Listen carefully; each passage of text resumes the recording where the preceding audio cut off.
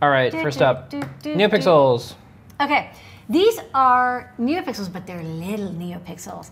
So we have these new 35 LED NeoPixels. That means they're 3.5 millimeter by 3.5 millimeter and then a 5 by 5, which means they are half the size.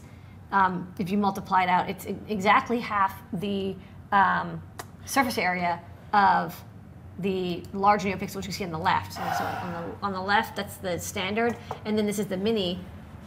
And then on the overhead, I actually have a little shield that I built with this. I'll show that project later. So this is, hold on, let me turn this off to start. So you can see that these are much smaller, so you can fit almost twice as many. So before I had a 3 by 6 matrix, and now I can have a 4 by 8. And this is them at 1/5 brightness, and they're still very, very bright. They're the same brightness as normal NeoPixels. They're just smaller. And right now we're just selling them as individual LEDs. You get a strip of 10. You can solder them by hand. They seem to be more durable than normal NeoPixels, so you can solder them a little bit better by hand. And yeah, I did this in the reflow oven. It was pretty easy, and it just lets you pack more pixels. Okay. And we have them in a white plastic and also kind of a black plastic. So if you have a black PCB, get these. I mean, you still have the white circle, but it just gives you a little bit more contrast. Look, anytime you can add more black to something is better. Yeah. We all agree. Yep. But yeah, basically it's completely compatible with the NeoPixel. And here you can even see the chip is the same pretty much. Yeah. You have the 3 dots. It just doesn't have the full plastic body. Okay. Next up, cable. These are cool though.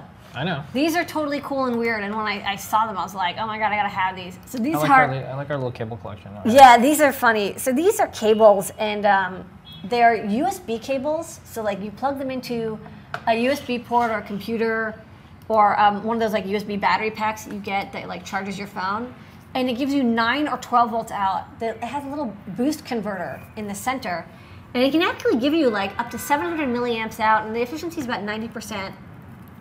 But if you want to power something that usually uses 9 or 12 volts because it has like some motorized thing, or just has a regulator and needs a higher voltage, 9 or 12 volts, this will do, and it kind of is cute. You just plug it into USB and off you go, and it doesn't do any sort of USB calculation. So if you have a bunch of AA's, you can also use this as a booster to give you from about 4 to 6 volts up to 9 or 12. So you can use it as a normal boost converter if you want, but it's designed basically to be used with stuff with USB ports. Okay, and then there's another one that is. It's the same. There's a 9 volt and a 12 volt. So this one is 12 and the other one's 9. Yeah. Okay. Yeah, you can. It's funny, but you can get like 500 to 700 milliamps of 9 volt or 12 volt, and it's pretty stable. That's cool. At 700 milliamps, it droops, but at 500, you get the voltage you expect out of it, and it's fairly well filtered. Okay, and then these are super cute. We have a couple of these. These are the faceplates. Yeah, these are the faceplates. So we've had our really nice cases for the Raspberry Pi, and like this is the clear case, for example. And we've had toppers, and now we have toppers specifically for our PiTFT. So here I've got a keyboard, but basically you get that touch screen, the PiTFT. This is the 2.8-inch version, and then you also have these buttons on the side that you can use as GPIOs. You can sort of see they stick out, and you can press them, and they connect to GPIO, so you can do stuff. But basically you get like a touch screen, and you have a nice bezel on it, and it fits in place, and it just plugs right onto our case, so you can swap it on or off. So that's kind of nice. And it works with the B plus or Pi 2. And then if you have an A plus Pi, you can use the same, a similar topper. We have the version that's for the A plus, and likewise you have like the 5 button pads, so you can have buttons. And then here I'll shut down this one. So let me shut down. So you can see you can also just use it as a text display. Yeah. Okay, so this is shut down, and then I didn't boot this one up, but I'll see if this boots. So this one's really cute. It's the 2.4-inch, and it's also a touch display. and this is for the A+. So we have like a little mini version if you want to make, oh, upside down. If you want to make the cutest little portable text and get buttons at the top. And yeah, I don't know, maybe I'll make one for the Zero as well. But so far, this is good, and this basically just lets you have a nice bezel, because people are asking for some sort of a custom case. And so this is our solution. Instead of having a custom case, you just have a custom bezel. Okay. All right, and then... You can log in. Yeah, keyboard. And we have some nice photos. And if you wanted to see it only comes in black, and you pick the color of the bottom. You only get the topper and the little buttons. So we just show it with a clear case, but yeah, just basically get whatever case bottom you like, and snap your Pi 2 or Pi B+. Okay, and we have the other photos from the other one. Okay, so we're turning the corner, almost there at the end of new products. Yep. It's time for a board they made. Thank you for showing off all that. Well, and that case was designed by Mike Dole. I just want to give props to Mike Dole, who designed our cases and also designed the topper. This is the SHT31 digital humidity sensor. Okay, so you're probably thinking, Lady Annette, you have like 8 bazillion humidity and temperature sensors. Why do you have another one? You do, it's a problem. I know, it's a little bit of a problem. They're everywhere.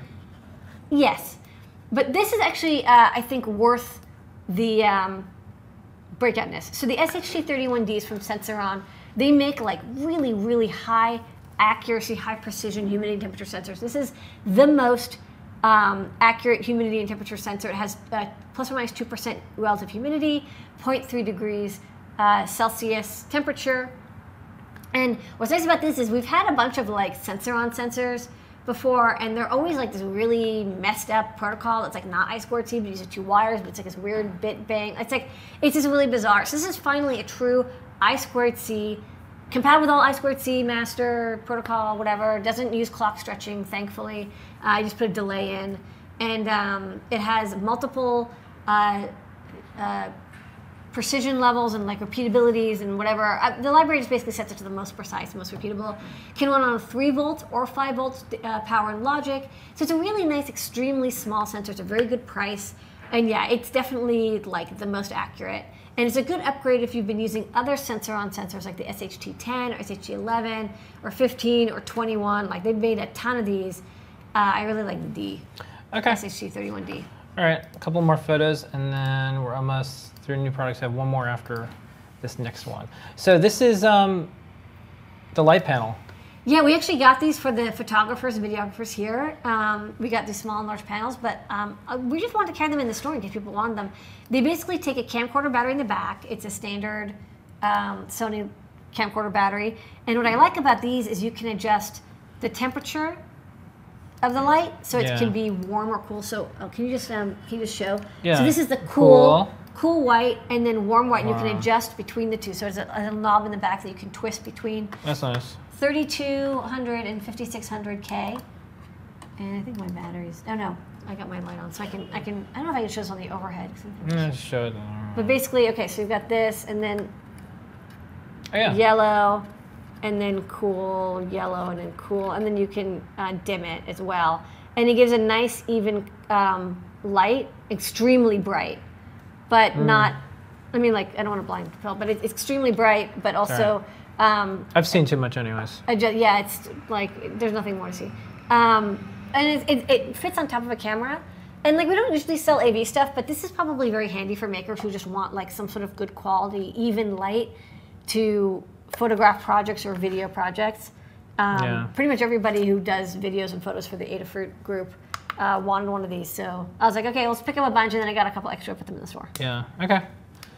Next up, star of the show, besides you this week, is the Feather Zero Logger. That's what the code was. Yay! So Why was there the code? This is it. It's the latest. This is the 6th of the Feather mainboards. We're going to be doing the Feather wings next. We're going to have some more Feather mainboards, but we're going to go to wings for a little bit. And this is an M0 Cortex M0 processor, the same one that's used in the Arduino Zero, the ATSAM21D G18. It's a really nice 32-bit ARM Cortex M0 processor, M0 Plus processor. We put it on this really nice standard sized board that's kind of our standard pinout, so it'll work with all the wings and shields and stuff. It has a USB native and it shows up like a USB device, and you can do serial, and you can, apparently you can also make it look like a mouse or a keyboard, although I don't know that code that hasn't been ported yet, but apparently eventually it will be. We added USB and LiPoly, so you can plug in a LiPoly battery and it will charge the battery or run off of it. So you can make portable projects very easily. We released a version as a prototyping area, and this version removes that prototyping area and instead gives you a micro SD card.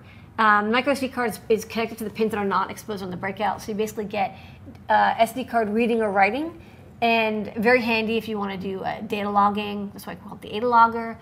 We can also do stuff like read like a WAV file off it and play it through the DAC of this chip. What's nice about this is it's a very powerful chip. You get a ton of flash, a ton of RAM, so it's actually kind of the first chip where it's like you can really use the SD library and not worry about running out of memory because you get 32K of RAM with this chip, and the SD card library uses about 1K, so you're like totally golden. Like you can use this, not a problem, and it's just like another feather in our cap, as it were. Yeah. And I like this one. I kind of like this chipset where not every Arduino library works with it, but most of them do. It's got good solid support, and it's fast, running at 48 megahertz. Okay. So really good if you want to do some sort of like intense data logging. This is a good option. All right, and with that, Lady Ada is new products. You did it. Good work. Yay. Da, da, da, da.